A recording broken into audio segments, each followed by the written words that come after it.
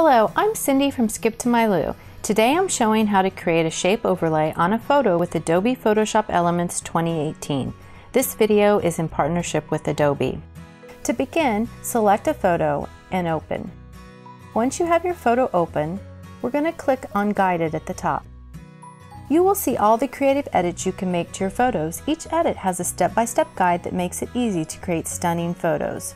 Choose Fun Edits and then scroll to the bottom and choose Shape Overlay Effect. We're going to select a shape on the right side. You'll see there are many options to choose from. I'll choose the heart. Click and drag the corners to make the shape larger or smaller.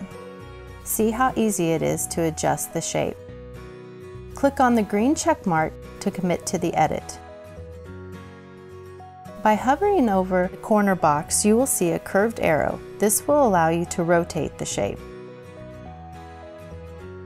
Now we're going to select a side effect.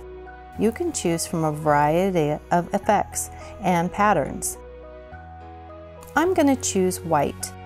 The intensity can easily be controlled with the slider. Now let's select the inside effect. Again, there are a variety of options. I'm actually going to leave this one the way it is.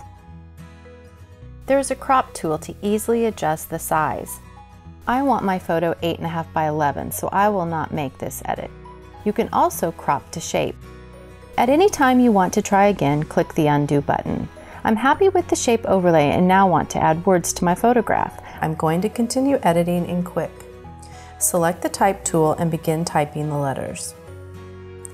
I would like a different font, so I'll highlight the text and choose a new font from here below.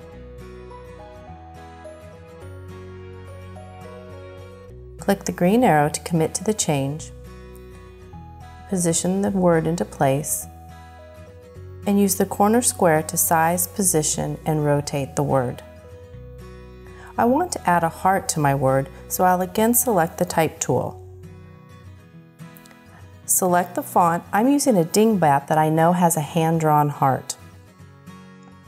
This is too large, so I will highlight and select a font size down here.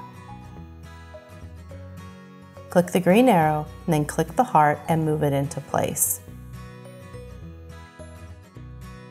I only want one heart, so I can easily grab an eraser tool by moving into expert mode.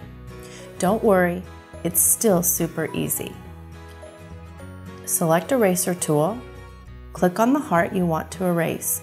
You will be prompted to simplify the text. Click Yes, use the eraser tool to remove the heart. That looks great. We're ready to print.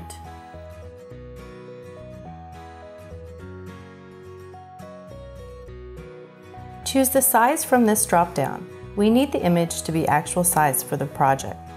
Also make sure to select Center Image. Now we're ready to create our custom notebook cover.